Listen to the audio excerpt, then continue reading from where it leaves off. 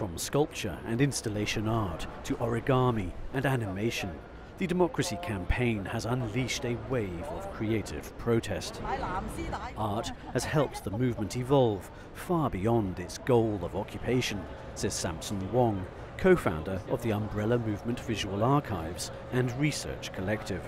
All of a sudden it becomes not just a political movement, it's also a movement of reflecting on our everyday life, reflecting on our own capacity to create, to form a community.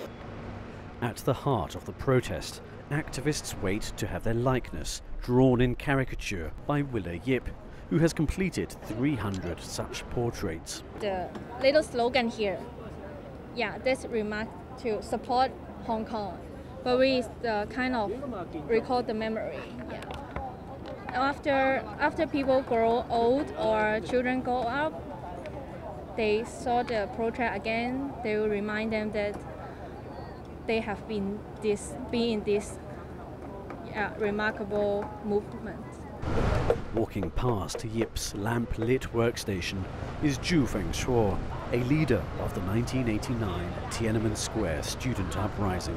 Zhu recalls, during the June 4th massacre, the iconic sculpture of the goddess of democracy and other works of protest art were targeted by the Chinese army. You see here there is umbrella men, it's very similar. People created things that represent the ideal. The tank can destroy the one of it, but it cannot destroy the idea that's spreading, and that's here today. Wong agrees there are lessons to be learned from Tiananmen. His group has already begun archiving the works on display, so they are not lost to future generations. This collective body of work would be, I presume or I predict, be very important as part of heritage of Hong Kong, but it may not be